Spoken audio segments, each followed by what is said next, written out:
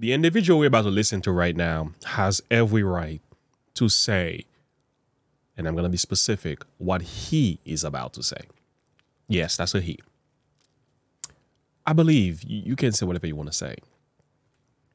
As a matter of fact, I'm not of the type of Christians who feel like I should have some type of unchristian reaction because of words that people say about my God or about me or about my people, right? And as a minister of the gospel, listen, I speak about different things on this channel and I'm very serious about what I believe, but I'm also open-minded. The words you're about to hear are very disturbing, but these are the words of the individual, okay? And when they're done, I want to share a thought. I want to share a biblical position and then end this video. What I will never advocate for is for violence. I will never advocate for any of that. You know, I'm not of the Islamic faith. I don't think every time somebody insult my God, I need to like do some crazy things. You know, I don't believe that. But I will give warning. I will say, watch it. I will say, be careful. One of the reasons for that is because I serve a living God. He can defend himself. And guess what? He always does. And one thing I know about him, having been serving him for the past 16 years of my life, I'll tell you what, when he pays in full. All right, I'm going to let you take a listen to this. Like and subscribe to the page. Click the bell icon for more. Let's take a listen to this video. Default vaginas are the divine gateway of life. Our species could not exist without them. I will never take that away from you because I don't want to. And also, there are plenty of things an aftermarket vagina can do that a stock vagina cannot. Like destroy the fabric of Western civilization as we know it. Only my pussy does that. Only my pussy can murder the little baby Jesus before he even has a chance to start an apocalyptic death cult and ruin the world. That's miracle pussy. That is how I define good pussy.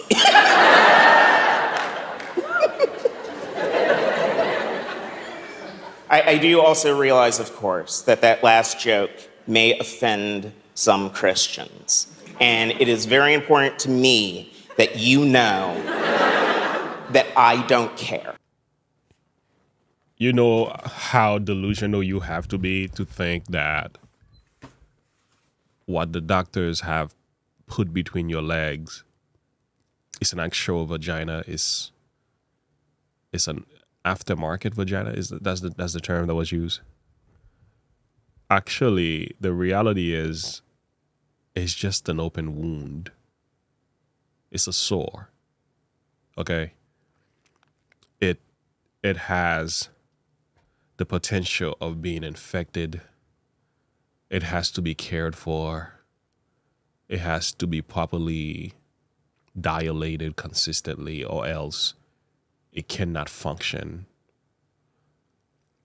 You know how delusional you are to be to think that that is something to celebrate.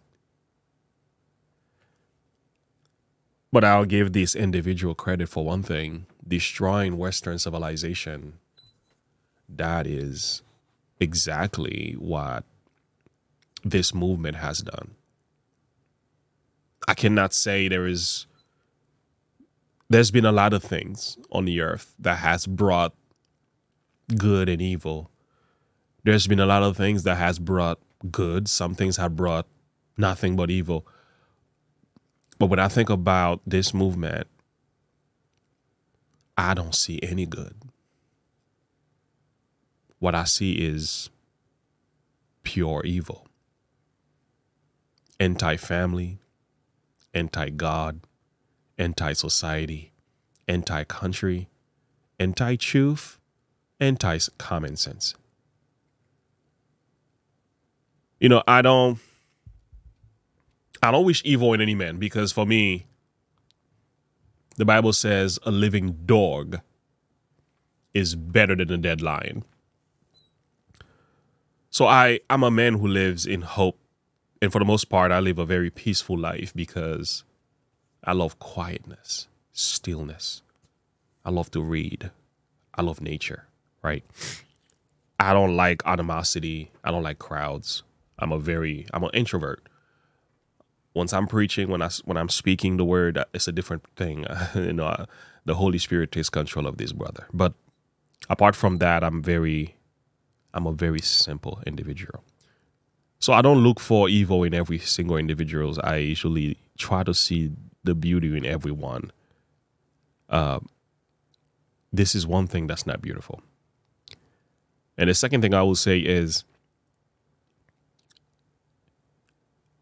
I don't have to fight for my God. As Christians, we don't have to wage war against this ideology. Let me explain to you why. In the way that we think we have to. This is a self-destructive movement. It will fall apart on its own. It's one of those things, you give it enough time, it just implodes.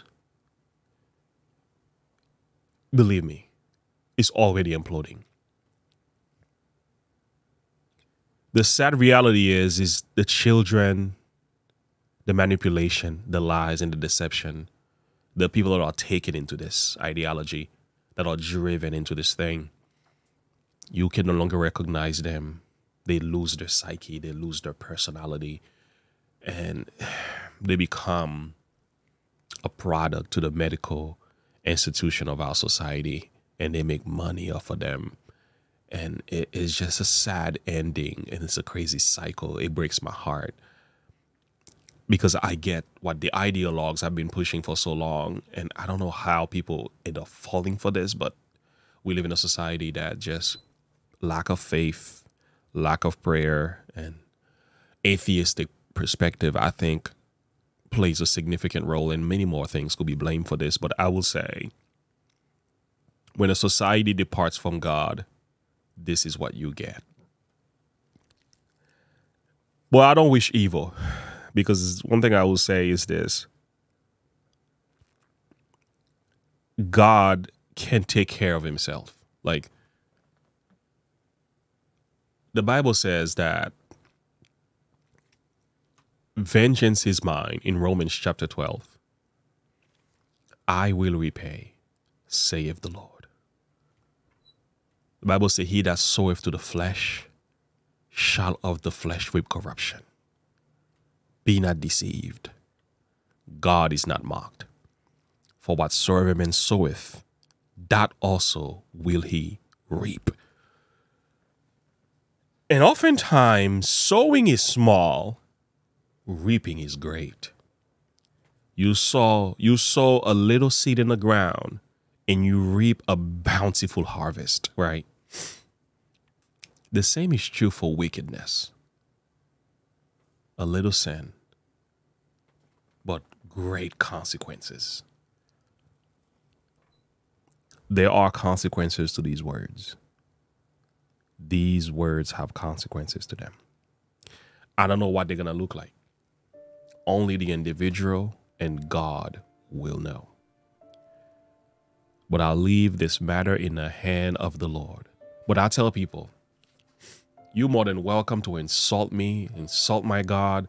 Guess what? He can take care of himself. I wish and I pray that the Lord will forgive you, will shelter you in his love and give you a second chance, that you may repent and enjoy the beauty and the bliss of eternal life and salvation in Christ Jesus. Know what it means to be free and to live in peace, and to know that you're in a right standing with God, that you may be free from these bondages of chains that are binding you to make you cut your body in this and that, thinking that you are free when you are really a servant of corruption. I wish the individual understood this. My prayer is that they will come to this realization. But if they do not, mark my words, there will be consequences. Some of it will be unbearable. Like I've said from the start of this video, when God pays, he pays in full. Thank you for listening. Share your thought and perspective with me. I want to hear from you. Until next time, have a good one. Bye.